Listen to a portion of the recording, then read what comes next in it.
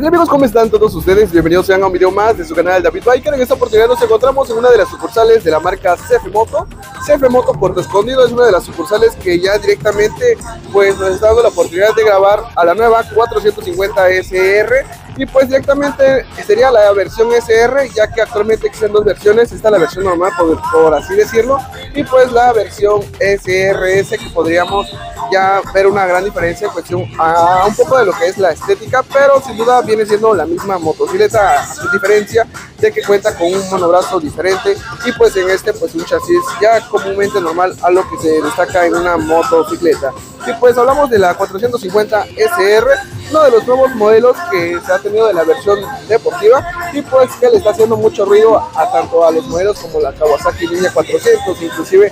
a la Kawasaki Ninja 500 y pues también directamente a los modelos que es de la marca KTM como la RC 390. Y pues al igual en cuestiones al tema de la motocicleta deportiva de Yamaha, la R3. En esta motocicleta se ha destacado por contar ya con un motor de 455 centímetros cúbicos, 50 caballos de fuerza a las 9500 revoluciones por minuto. Tenemos un torque de 39 Nm de torque a las 7000 revoluciones por minuto. Algo que me gusta bastante es que la velocidad puedes alcanzar es de 190 km por hora y pues el tema de su diseño, desde donde tú quieras verla y quieras verla desde la parte de atrás o desde la parte delantera, gracias a los alerones que tenemos aquí frontal, aquí se ha destacado por tener una mejor visibilidad y pues tienes una velocidad final al momento de estar circulando con este modelo. En la parte de su faro principal pues tenemos iluminaciones completamente de LED, tenemos las suspensiones invertidas, tenemos el caliper firmado por la marca Brembo, sistema ABS implementado con el freno de disco, rines de aspas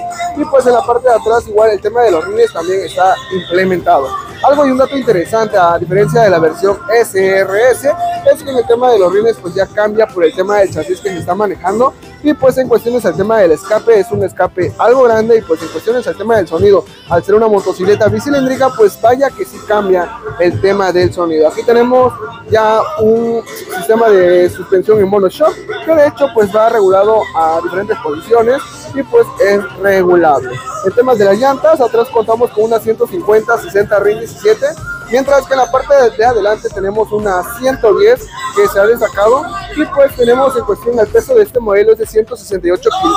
kilogramos y pues directamente en cuestiones a todo esto se destaca muy bien. De 0 a 100 kilómetros es algo muy impresionante el poder alcanzar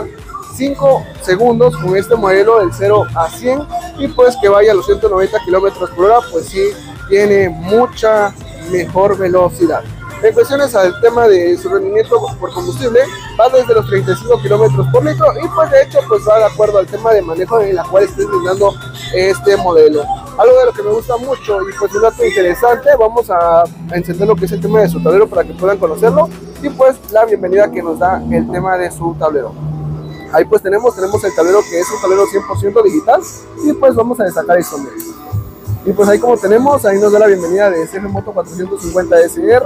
y pues vaya todo este velocímetro que tienes una muy buena información desde velocímetro, indicador de combustible, testigo de temperatura y pues la hora básicamente que te lo está marcando, testigo de neutral, direccional izquierda-derecha, pues sí, vaya que sí vale la pena. Algo y un dato interesante que me gusta también es que en este modelo se está implementando el botón tras intermitentes, ya tiene intermitentes incorporados y pues de hecho pues son intermitentes que va ya desde el tema de fábrica. En el tema de las direccionales y un dato muy interesante que es como una moto deportiva y pues que comúnmente las direccionales siempre se implementan en los laterales de alguna moto deportiva, en este modelo pues ya va directamente en el tema de los espejos. Ahí tenemos también el tema de la iluminación que es completamente de LED, básicamente en toda la motocicleta, tanto en la parte de faro principal, direccionales, luces traseras, pues contamos con una iluminación completamente de LED. En el tema de colores disponibles, estaban hablando de dos colores, tanto esta versión que es el color negro con combinación del color rojo y pues la otra que viene siendo combinación del color azul con combinación del color plateado. En esta parte, entre los dos colores disponibles, me gusta más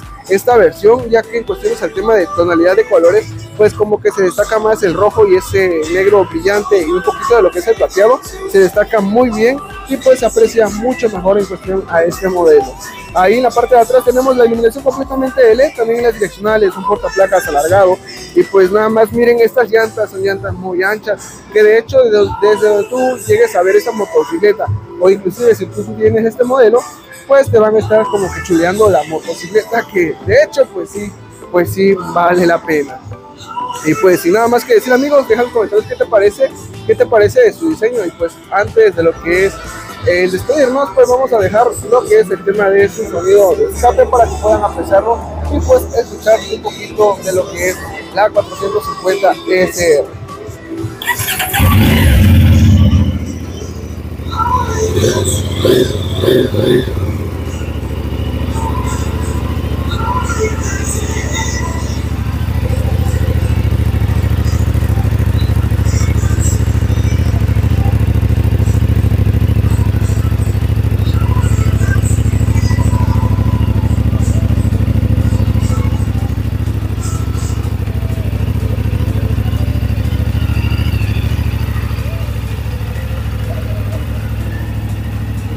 Y pues esta sería la 450 SR, ya con el sonido del motor. Y pues sin nada más que decir, amigos, déjanos en los comentarios qué te parece de este modelo, si tú realmente te la comprarías sí o no. Y pues sin nada más que decir, yo soy tu amigo David Biker y nos vemos hasta un próximo video.